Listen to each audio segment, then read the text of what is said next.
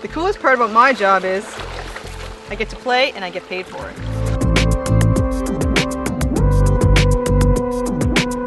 I've been hired by the Unamaki Institute of Natural Resources as the biologist and research coordinator for the 5 First Nations in Cape Breton. So my job is a bit different. I do active research in the Bredor Lakes on our food, social, ceremonial species and some of the environmental issues that we have here. I'm also an educator. I work with kind of stewardship approaches and how we can help our environment and how we can help some of the issues that we have here in the Bredor. So my fieldwork varies year to year. This year I'm working a lot with the American eel in the Bredor. Right now we don't have any type of biological information. The only information that we do have is from our elders and our resource users, which is very helpful in how we conduct our research. A typical day in my job is really not typical at all. It depends on the time of year. Most of my field work is done in the spring, summer, and fall.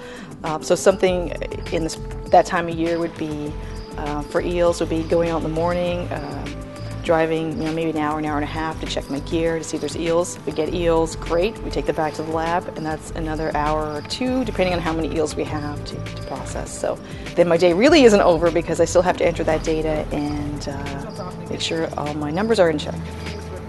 The lab component of my job is probably the one I least like. It involves standing for long periods of time on your feet. It's making sure that your instruments are calibrated. You have to make sure your scale has been on for a certain amount of time before you can use it. Making sure you don't screw up in recording the numbers, and that's often hard to do because once you take something off a scale and you put it back, it often doesn't give you the same measurement. So a lot of the time is spent analyzing data, and that's a really fun part because you get to see what everything means. You get to let the numbers talk to you, and and once you get to that point, you're able to tell people what you learned and what you found out, and to put in a report, and also to make it in a more usable, friendly form. Not you don't want everything to be just for scientists. You want the people on the ground to know what you're doing and what it means. If you have traits such as an interest in the environment, interest in reading and learning, continuous learning, I guess would be the word, technology, and general curiosity, I think a career in biology might be for you.